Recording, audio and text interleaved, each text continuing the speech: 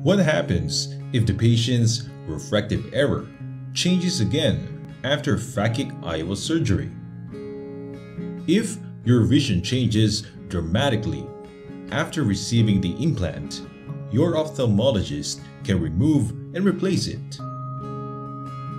If necessary, another procedure can be performed at any time. There are basically two options.